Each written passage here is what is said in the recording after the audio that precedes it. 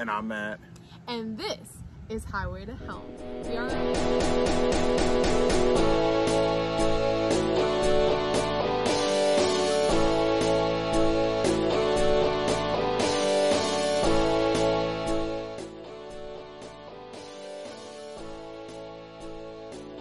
an 18-day road trip down to Daytona, and this is our first stop in Cuttawa, Kentucky. Don't know if I said that right, but we're gonna go with it. We're at Eureka Campground. It's Army of Engineering Corps campground. Pretty nice. We have a beautiful view. Our campground has this nice gravel rock next to it with a couple of tables. It has stairs going down to the water. Lots of grass for our dogs.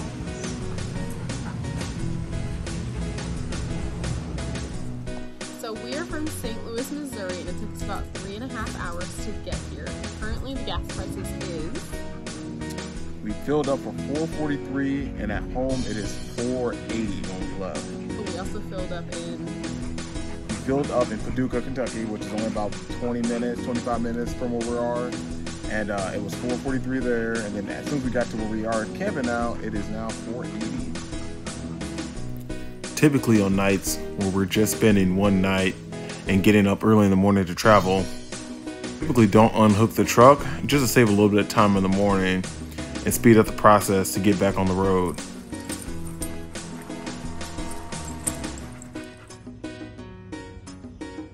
Our second stop was just outside of Macon, Georgia at this lake. It took us roughly 7 hours to get there, but with traffic hitting in Atlanta, it took us a little bit longer, closer to 9, and we were just ready to get set up and be done. When we got there, the temperatures were in the high 80s, low 90s, and high humidity, so it took us a very long time to get set up and just kind of cool down and ready for bed.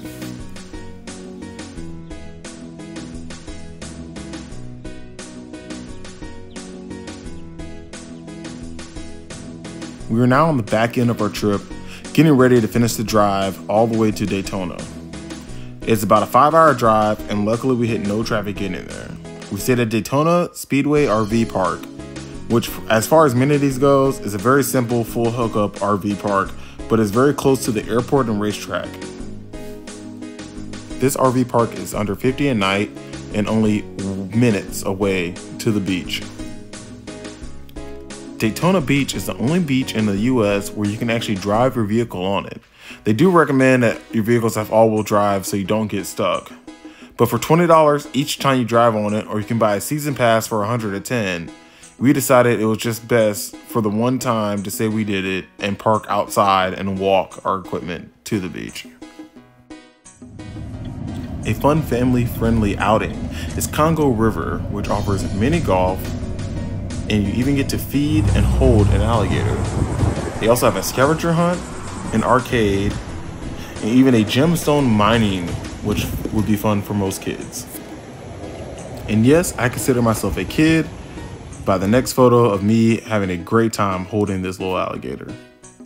Daytona International Speedway was probably one of the big highlights of our trip, as in we're avid NASCAR fans and we loved going to check out new stadiums. We got to see the great view of Victory Lane, take a ride on the track, and even get to walk up the 31-degree banking on the turn. And yes, it is very steep. Most people don't know that Daytona International Speedway is actually home to one of the biggest Rolex watches. And folks, that is a real Rolex watch working up there. After the tour, you get to go inside the museum and you get to see how far NASCAR has really come. And you get to see all the winners who've won the Daytona 500.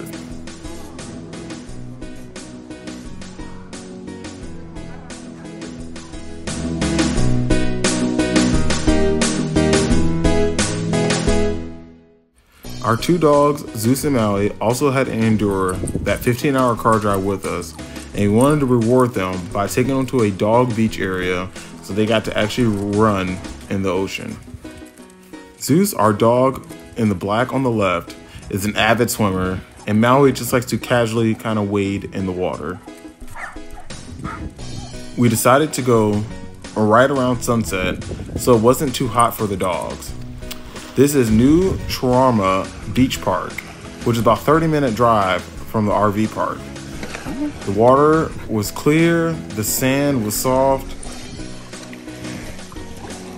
That is one of the dog's most favorite parts of just going out and getting to go swim around and cool off.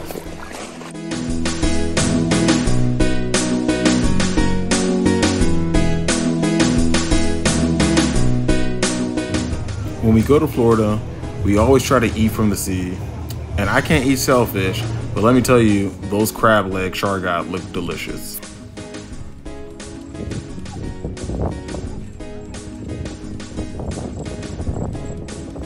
We also went paddleboarding, and this is the walk of someone who spent an hour trying to paddleboard and still couldn't get it. On our way back home finally, we decided to stop at a Love's RV stop in Cordell, Georgia. It was $45 for the night with full hookup. They had a little splash and play area, and even 2 very small dog parks. This is only about an hour and a half south of Atlanta. And then next morning, we finished the drive home. Please like, subscribe, and comment as we continue to vlog our RV adventures.